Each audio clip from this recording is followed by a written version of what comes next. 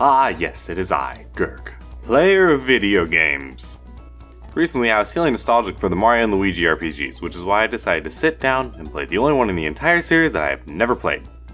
Mario and Luigi Superstar Saga was the first of the Mario and Luigi RPGs, released for the Game Boy Advance in November of 2003, and it is literally the only one that I haven't touched. I've played Partners in Time, Bowser's Inside Story, Dream Team, and I played Paper Jam until I hated it. So why not play the game that came out a good 18 years ago, and congrats Superstar Saga, you're an adult now, time to start paying rent.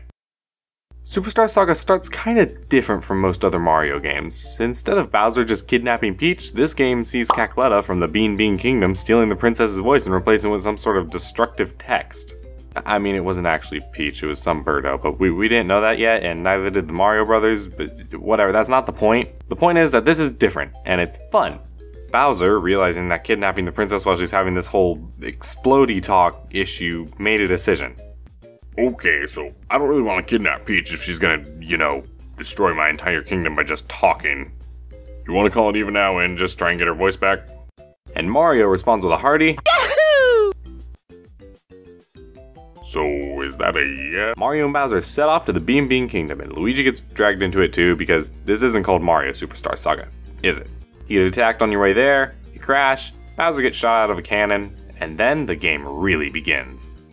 You explore the Bean Bean Kingdom looking for ways to stop Cackletta and her evil plan to take over the Bean Bean Kingdom. I'm gonna say Bean Bean Kingdom way too many times in this video, I swear to God. Superstar Saga just oozes charm. A lot of Mario games' writing is pretty bland? I don't know, I'm not sure if that's the right word to describe it. I guess Mario games tend to not really care about having fun writing because they just don't really need it. A traditional Mario game focuses on solid platforming and not much else, which leads to some really incredible experiences, but Superstar Saga isn't a platformer. It's an RPG, although it does still contain some elements of a platformer. And RPGs are known for their fun characters and memorable writing, which Superstar Saga definitely delivers on. Mario and Luigi themselves are injected with more life than ever. They have animations that show them being silly, screwing around with one another, and generally just being a lot more lively than they are in the mainline games. Bowser is still a villain here, and he makes jabs and antagonizes his brothers, but he's a lot more enjoyable in Superstar Saga than he is in other games. After he's shot out of a cannon, the King of Koopa starts working as a henchman for some random thief, and eventually ends up getting possessed by Cackletta. And speaking of, the original characters from Superstar Saga are just filled with personality. Cackletta, and eventually Bowletta after the aforementioned possessing of Bowser, is some sort of crazy empress hell-bent on ruling the Bean Bean Kingdom, and her loyal servant Fawful is even weirder. Fawful was so popular that he ended up coming back in later Mario and Luigi games and even ended up being the main antagonist in Mario and Luigi Bowser's Inside Story. Queen Bean is the queen of the Bean Bean Kingdom and she's just ridiculous. She has to shout everything she says and the ground shakes whenever she just decides to jump. Her son, Prince Peasley, is a good guy who definitely has a bit of an ego. As you might notice, he feels the need to flip his hair back with nearly every sentence. I'm not kidding, he does this so fucking much. Characters in Mario games are usually completely flat, and yeah, these aren't going to give anyone a run for their money, but seeing fun dialogue with actual personality coming from the characters is a definite nice change of pace.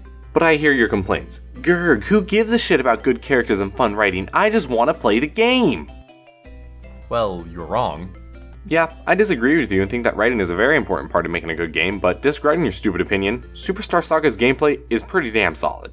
You know how RPGs work, I already talked about it in an older video. To summarize, And then them waiting for you to attack, then you waiting for them to attack, and them waiting for you to... So how does this game innovate on the fossil of a formula that is turn-based combat? A lot of what makes it unique comes from its action commands. Action commands are how you attack and dodge enemies' attacks as Mario and Luigi. Think of them as quick-time events, but a lot less stupid.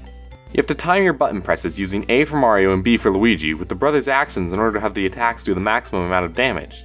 It's a pretty small change, but the smallest changes tend to end up making the biggest differences in game design. This little detail makes combat a lot more engaging. It makes it feel like you aren't just pressing a button to select a random attack and then watching your character perform said attack, like most RPGs. Boss fights take the combat even further, making you do things like attack different parts of the enemy at different times and recognizing varying attack patterns. And there are plenty of fun minigames that are fun little breaks meant to keep you from getting too tired of the combat. Pair that with the puzzles thrown in here and there, and there's a good amount of variety in Superstar Saga that should keep you entertained the whole way through. The world of the first Mario and Luigi RPG isn't anything to scoff at either. The Bean Bean Kingdom is a very lived-in location.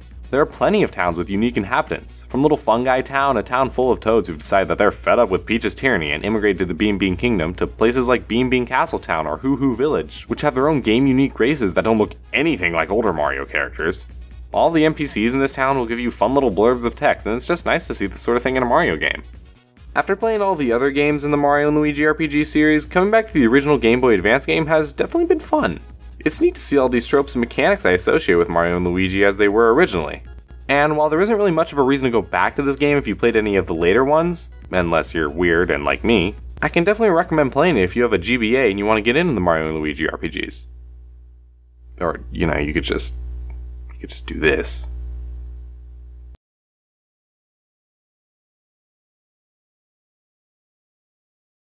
Great game, 7.5 out of 10. Do the Mario, swing your arms from side to side. Come on, it's time to go. Do the Mario, take one step and then again. Let's do the Mario all together now.